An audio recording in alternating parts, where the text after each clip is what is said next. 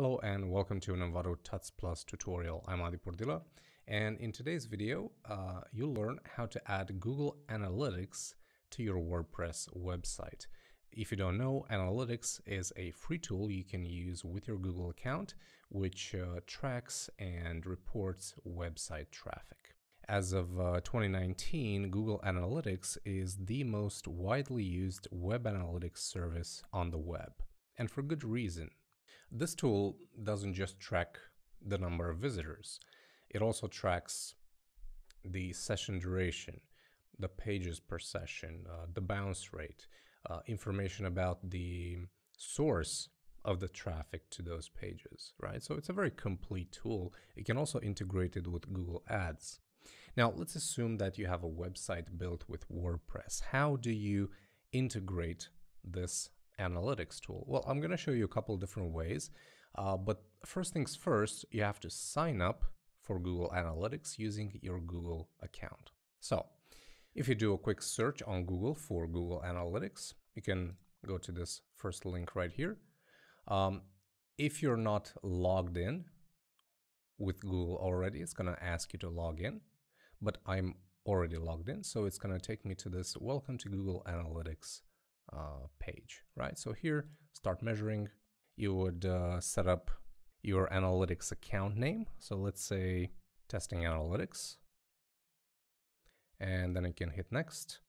Make sure here you select web, next, the website name. I'm going to say Adi Pordila Design, website URL, adipordila.design, which is a domain that I purchased recently, and I intend to move my my website on it. And this is actually the perfect test subject, so to speak, because I don't have analytics set up on it just yet. And I'm gonna hit create. Just make sure you accept this bit. Accept. This takes you to the dashboard of Google Analytics, and this is where you can get the tracking code, or the tracking ID as it's called. It's right here. You currently cannot see it on the screen because I hid it. This is my personal code, but yours is going to be right under tracking ID, and you can also see it right here in this JavaScript code. All right, so now that analytics is set up in your Google account, let's add it to WordPress, shall we? I'm going to show you 3 ways you can do that. The first way, which is the easiest, and in my opinion the best method, is by using a plugin called Monster Insights. So right now I'm in the dashboard, or the backend of my WordPress installation. So I'm going to go to Plugins, Add New, and I'm going to search for Monster Insights. And it's this one right here, Google Analytics Dashboard Plugin for WordPress. So we're going to hit Install Now, and I'm going to activate it. And it's going to take you to this landing page. Here you just launch the wizard. Here I'm going to choose Publisher, Save. Monster Insights also has a pro version, which is paid, but I'm going to use the Lite because it gives me everything I need. So connect Monster Insights. Here it's actually going to take me to a page to log in with my Google account. So I'm going to do just that. Allow. Here I'm going to leave this one selected, complete connection. Here you can actually scroll down. You can choose to check or uncheck some of these options. I'm just going to leave everything as it is. Save and continue. This will recommend some add-ons for the plugin, but I'm going to choose save and continue. WP Forms, I don't need this at this point, so I'm going to skip this step, and we're all set. So we're going to hit Finish Setup and Exit Wizard. So now you have your website, your WordPress website, connected to Google Analytics. And it usually takes about 24 hours for Analytics to do its magic and start sending you reports. So you can check back then and see traffic reports either in your analytics homepage. You go to Home, And here it tells you how many users you have active right now. And once the reports start populating with data, you'll see all the information right here in this graph. And then, of course, you can view various graphs here, like, for example, how do you acquire users, like where are your users coming from, trending information, user retention graphs. So you have a bunch of stuff to look at here. Top devices, right? So where are people browsing from? Their tablet, their phone, their desktop. When do your users visit? You have a breakdown by hour here, and also where are your users from? You'll get geographical information, which is really, really cool. And also, what pages do your users visit? So after 24 hours of implementing or integrating analytics to your WordPress site, you'll start seeing results here.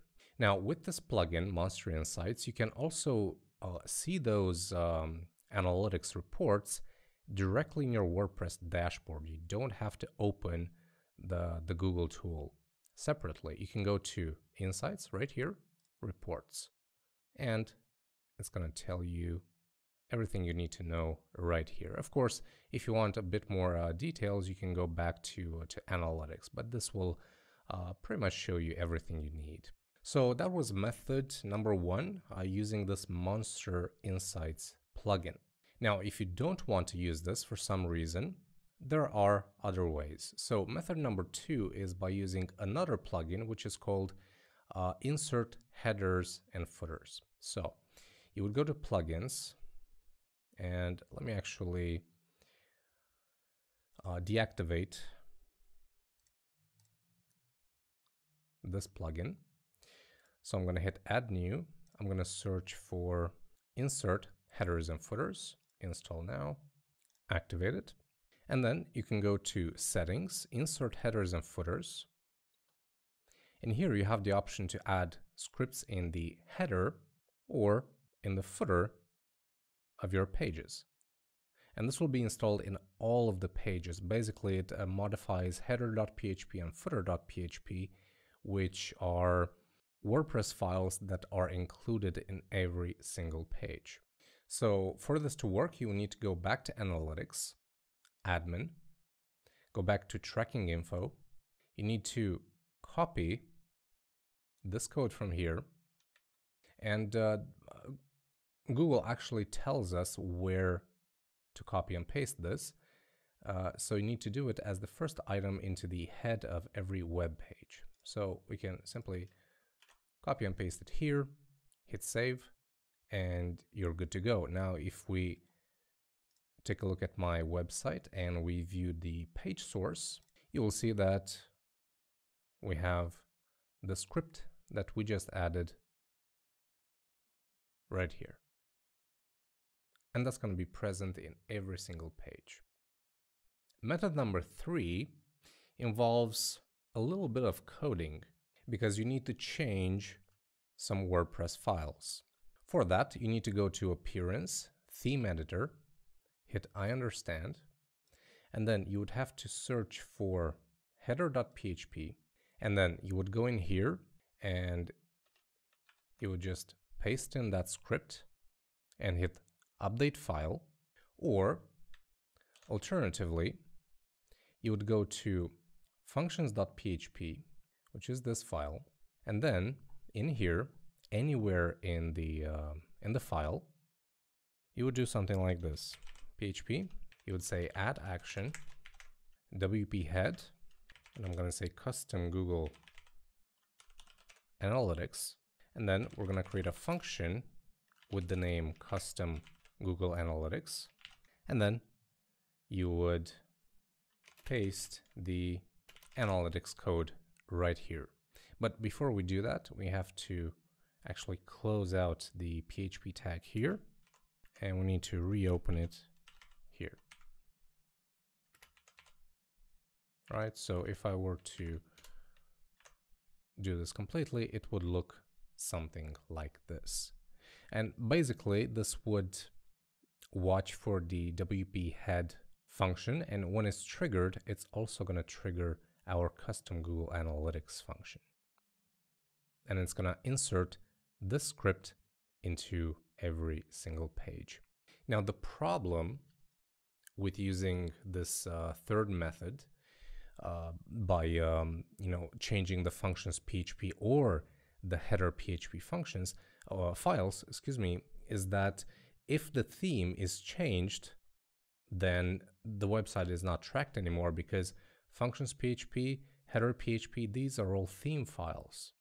So if you switch to a different theme, it's going to use different functions PHP or header PHP files. So any changes that you make here will only be applicable if the theme is currently active. You could bypass this if you use a child theme, but that's another discussion. For now, know that this third method is the least recommended one. And that's it, easy peasy.